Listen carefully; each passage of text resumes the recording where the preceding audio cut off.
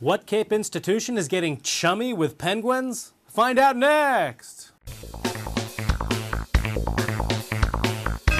CapeCast! Howdy folks, I'm Eric Williams and welcome to CapeCast, the official webcast of the Cape Cod Times for December 3rd.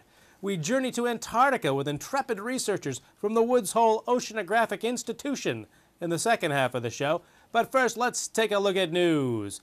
In the This Is Not a Toy department, Barnstable police are seeking the public's help in finding a beanbag gun, which may have been taken from a police car Saturday night.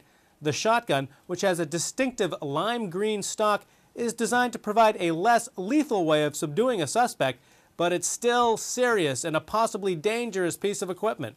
In the quack counter department, local birders were out in force this weekend, participating in the annual Cape Cod Lake and Pond Waterfowl Survey run by the Cape Cod Bird Club. Last year, observers surveyed over 7,000 ducks of 28 different species, from ruddy ducks to buffleheads. Hey, speaking of animals, the CapeCast Wicked Cute Pet Contest is underway. If you've got a hot dog, a cool cat, or an ingenue iguana, send a photo to CapeCast at CapeCodOnline.com. The contest runs through December 19th. Prizes include a digital camera, a specially designed gift basket from Cape Made Farms, and fabulous CapeCast t-shirts. And sticking with the Wild Kingdom theme, our brave scientific pals from the WHOI Oceanographic Institution are cozying up to penguins in a land far away.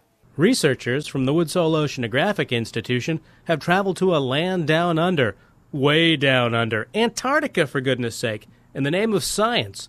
Teams of researchers are about to visit 2 penguin colonies and collect rocks and map lava flows at a dormant volcano, and perhaps learn more about global warming and cooling. The fun thing for the armchair Cape Codder is that you can play along at home at the Polar Discovery website with up-to-date journal entries and photos. And there are cool interviews with scientists who share their excitement for discovery and this mysterious, chilly land. Senior scientist Dr. Mark Kurtz will be looking at the ages of rocks in Antarctica to discover when ice sheets and glaciers advanced and retreated. That knowledge helps us learn more about how and why Earth's climate changed in the past, providing clues to determine how humans are affecting Earth's climate today. The Antarctic ice sheets have advanced and retreated in relation to the Earth's climate. And climate scientists are interested in what drives the climate for the obvious reason that it would be important to predict what influence humans are going to have on the climate. And what the impacts will be on humans, for example, sea level rise. You know, it's known in a general way that the climate has changed as a function of the Earth's orbit in a general sense. But not everything can be explained based on orbital parameters. So that's one of the reasons it's interesting to try to determine the timing of the advance and retreat of the Antarctic glaciations. Assistant scientist Adam Sewell, an expert on volcanic eruptions, will be studying what happens to lava flows as they get older. In the case of Antarctica, one of the main reasons people go there to do earth science is that it's kind of you can take the pulse of the earth there.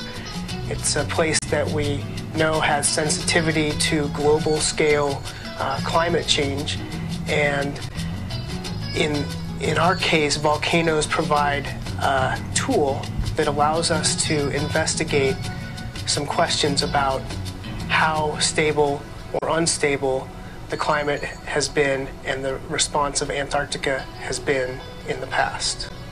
Now let's take a look at the all-important Cape and Islands weather forecast, backed by pics from Wharf Lane in Yarmouthport. For tonight, a chance of rain before 9 p.m., then a chance of snow showers, mostly cloudy with a low around 25.